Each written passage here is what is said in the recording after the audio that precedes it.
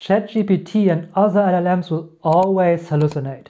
Ziwei Xu and colleagues have proven that in the following research paper. And it's quite mathematical. But don't worry, I'll try to spare you most of it and just talk about the approach, findings and implications. So let's get into it. The paper starts with introducing the issues of LLMs on page 1. One of the critical challenges they face is the problem of hallucination, where the model generates plausible but factually incorrect or nonsensical information. Then we go into a few definitions to be able to calculate with them and mathematically prove something.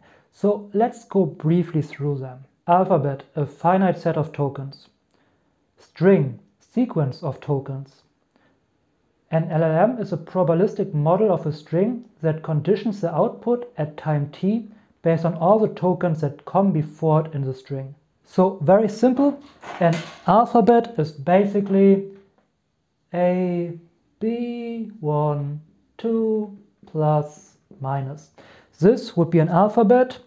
Alphabets that LLMs use consist of all the letters, all the numbers, and a lot of extra symbols. A string is basically just a sequence out of this alphabet, and an LLM is a model that completes a given string with whatever it has in its given alphabet. So for that, your prompt or the user's prompt is basically the beginning of the string, and the LLM completes that string based on the most likely character to come next. It's important to note that such completion occurs iteratively, one token at a time. Iteration stops after a fixed number of iterations. That's important to keep in mind for everything else the paper continues talking about. The paper now also defines P-proved LLM. And I'll not go too in-depth into that, but we'll have to talk about it a little bit. The algorithm P basically defines LLMs mathematically, so that we can use and continue calculating with them. It's based on LLMs being computable. This just means they always produce an output for a given input, which they do. And LLMs complete their computation in polynomial time. This basically just means if the input they get gets longer, it also takes longer for them to produce an output, but they will produce an output eventually. If you are confused, that's okay, you can forget about it now. It's just important to define that so that the paper has something mathematical that it can continue calculating with to actually prove something. Let's move on to further definitions to understand the approach. Definition 4. Formal world of f. So it's a formal world of ground truth function f is a set G, also a function that completes a prompt to produce a factual statement. We only assume that set T is a generalized corpus of how ground truth f. Okay, fuck that. Let's break it down very easy to understand with an easy example. So we are basically defining here T, F and hallucinations. T is a fact, basically, a ground truth. So that could, for example, be dove equals flying animal. That's a ground truth T. Now, if you ask an LLM, if you ask, hey, ChatGPT, please give me a list of 3 flying animals. And ChatGPT gives you dove, hawk, and duck. This is basically f, a ground truth function. Now, there are more possible ground truth functions to the question that we just gave. For example, ChatGPT could say dove, hawk, eagle, and we have a different ground truth function. So the ground truth function f consists out of ground truth t. If ChatGPT would now say dove, hawk, duck, and let's say cat, this would not be aligned with any possible ground truth function. It differs from ground truth, so by definition this is now a hallucination. And that's basically all what we just defined. The paper goes on to define a formal learning procedure to combine all the possible fixes for hallucinations in the real world, like initialization of parameters, selection of optimizers, learning rates, objective functions, stopping criteria, inference hyperparameters. If you want to see the function in depth, check out the link in the description. But for you, it's just important to understand that LLMs trained by the procedure in definition 8 are far more powerful and flexible than their counterparts in the real world. Therefore, if hallucination is inevitable for our LLMs in the relatively simple formal world, then hallucination is inevitable for LLMs in the more complicated real world. I think that's self-explanatory, but just briefly, the mathematical defined LLMs are way more powerful and robust than the LLMs like ChatGPT that we use in the real world. Therefore, if we can prove that these mathematical LLMs will always hallucinate, LLMs in the real world will for sure also always hallucinate. Great, now the paper goes into the proof on page 8. And to be honest, this is a little bit over my head, but here it is for you to look through if you want.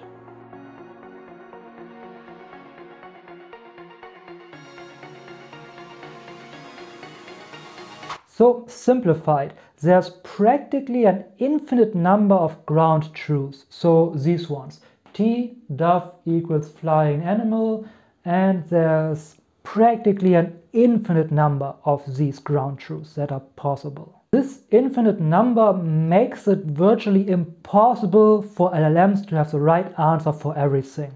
They have a very large data set, but they can't possibly define every possible ground truths. So let's say you ask the question, hey, give me 3 flying animals again. And now the LLM says dove, hawk, and dragon. Now maybe in its training data it was spoken about the dragon like it's a real animal, like it exists in the real world.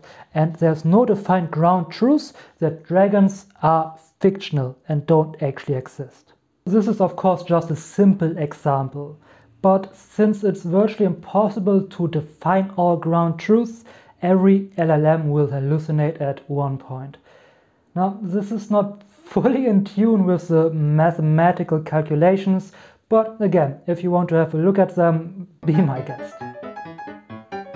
The paper goes on to further talk about how LLMs produce output not only in finite time, but also in polynomial time.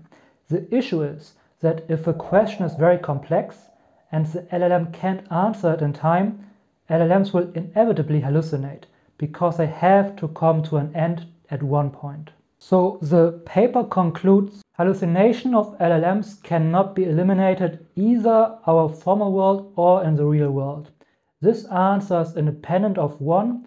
LLM's architecture and complexity, 2. Procedure used to train the LLM, 3. The prompts and questions, 4. The number of training samples, and 5. Inference hyperparameters. The paper moves on to give LLMs a theoretically simple yet time-consuming task to show how every LLM will hallucinate eventually. In this task, an LLM is required to list all the strings with the length m using an alphabet A. And I'll show you what that means, because it's very simple and you can test it yourself by just copying and pasting the prompt, or making your own prompt if you want to. So you basically just take a certain number of letters, let's say A and B. You could also use C, and then you tell the LLM to list all possible strings for a number length of, let's say, 4. So that would be, for example, A, A, A, A, A, A, A, B, A, A, B, A, A, B, A, A, and so forth. I think you get the idea. And these numbers, these lengths, these strings get longer and longer, and the longer they get, the more time it consumes, and at one point the LLM will have issues and start hallucinating. Remember what we said before, the LLM has to add one token at a time and has to be finished within a certain period of time. Here you can see the tables of the tested strings and LLMs and at what length they started to hallucinate.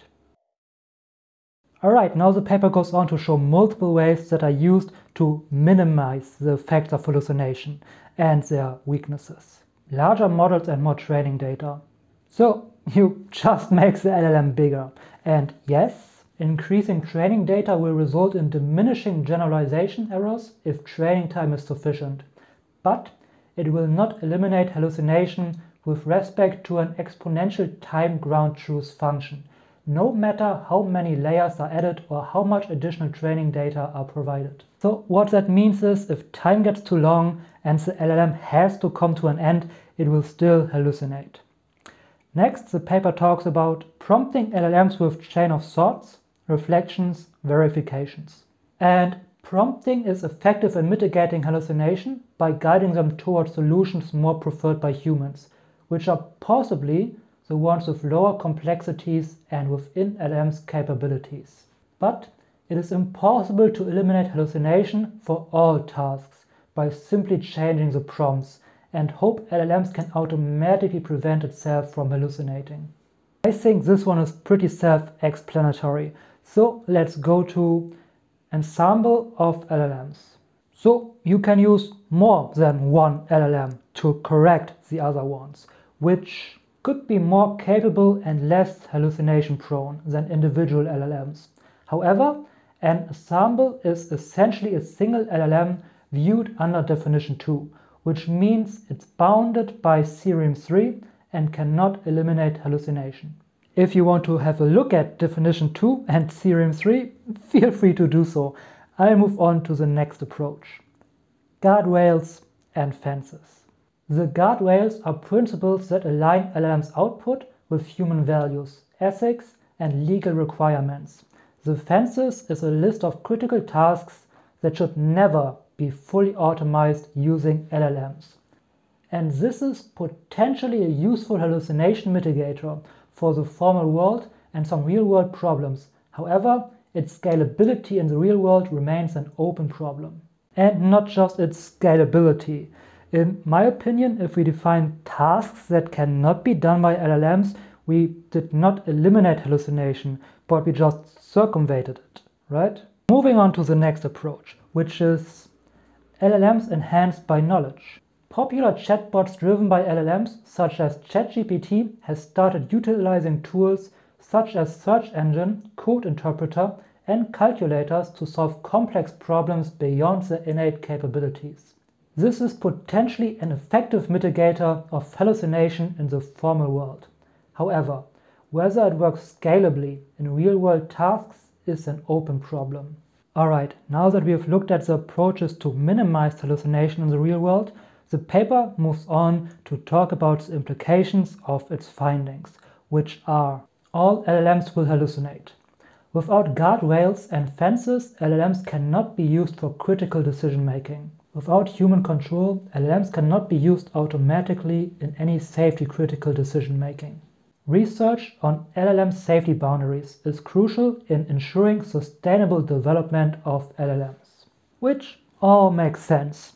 If the first one is true, which it is, all the others follow as a logical consequence. After having discussed that, the paper talks a little bit about the positive side of LLMs and hallucination. As the paper states on page 14, although we have shown that LLMs will inevitably hallucinate, this does not undermine their tremendous value in enhancing productivity. Moreover, hallucination itself should not be viewed entirely negatively. In scenarios where speed and volume of information processing are overwhelming, the occasional inaccuracies of LLMs are acceptable compromises. The key is not to view LLMs as infallible sources of truth, but as powerful assistive tools for informational retrieval, analysis, summarization, and presentation. And in art, literature, and design, the unintentional and unpredictable outputs from LLMs could inspire human creators. So yes, in certain creative areas, hallucination could actually be positive, and it might be even worth it to enhance it a little bit. Of course, only knowingly that the LLM will likely hallucinate.